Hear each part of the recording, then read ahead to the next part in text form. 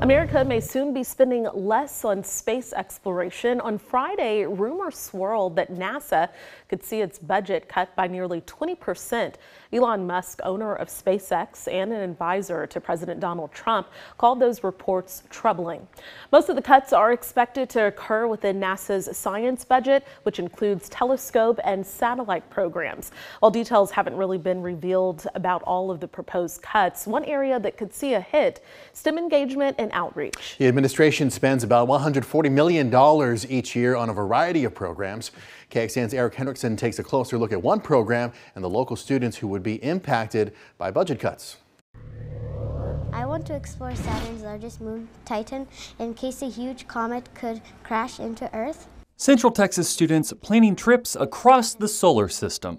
There's so many things you could explore in space, like different planets, different moons. Third grader Anika Lal is one of this year's semifinalists in the Power to Explore Challenge. Presented by nonprofit Future Engineers and NASA, the challenge tasks K-12 students to learn about nuclear power and write an essay, planning a trip to their favorite moon. So this is the parachute, this is the camera, and these are the fans for landing.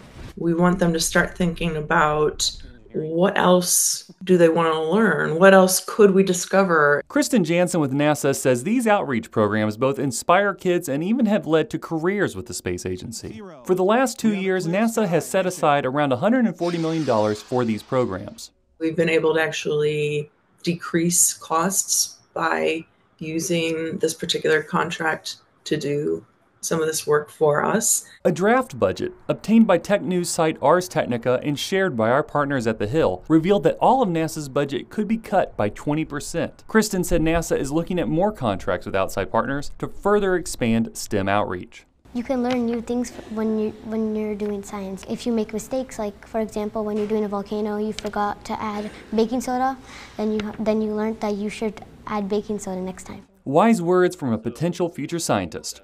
In Pflugerville, Eric Hendrickson, KXAN News.